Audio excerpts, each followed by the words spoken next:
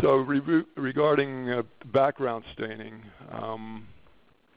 due to a sample issue, if you're using a fluorescent detection, you'll see, if you just look at a tissue section without any staining, you might see some autofluorescent, which obscures the signal that you're trying to detect for the protein of interest. And it's usually something that happens in the green channel, so you may want to try moving to a different a fluorophore with a different wavelength, either substituting a different secondary antibody conjugated to red fluorochrome might address the issue. Or just look at the tissue without any staining and see which channel, red versus green versus far red, gives you the least autofluorescence. And then for enzymatic detection, endogenous enzymes can be an issue.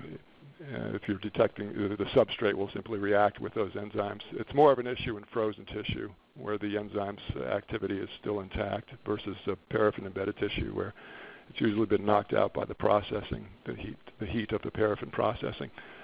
So, but if you do see the control would be to simply put some substrate onto a slide. If you see some staining, you'll need to quench it using with peroxide or for phosphatase with levamisol. Off-target staining due to a sample issue that has endogenous biotin. This is an issue if you're using this avidin biotin complex reagent for detection. That'll stick to directly to any endogenous biotin. And again, you'll see that if you just incubate a section with just this ABC complex.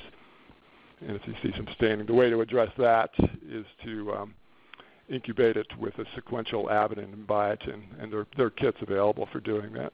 Basically, solutions of avidin and biotin that'll block the endogenous biotin. And then finally, moving to reagents, off-target background staining due to a reagent difficulty. If the blocking is insufficient, you want to check for contamination of the serum stock if you're using a serum, or try a different reagent. For example, 5% BSA. For the primary antibody, test serial dilutions of the primary. You might find that using a lower dilution and incubating at 4 degrees overnight will reduce the amount of background staining.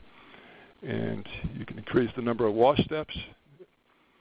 And you can include detergent in the antibody diluents and the wash buffer. For example, 0.1% Tritenex 100 or tween 20 at the same percentage concentration. And the primary and secondary antibody controls, the purpose of the isotype control in place of the primary reveals presence of unblocked FC receptors on various white blood cells, for example, B cells and macrophages. So this is a control, you're simply leaving out the primary, or you're just substituting an isotype control for the primary antibody. Or just using the secondary only without any primary antibody. It reveals detection of either endogenous immunoglobulin that the secondary antibody is sticking to, or FC receptors if the secondary antibody is binding to these FC receptors on white blood cells.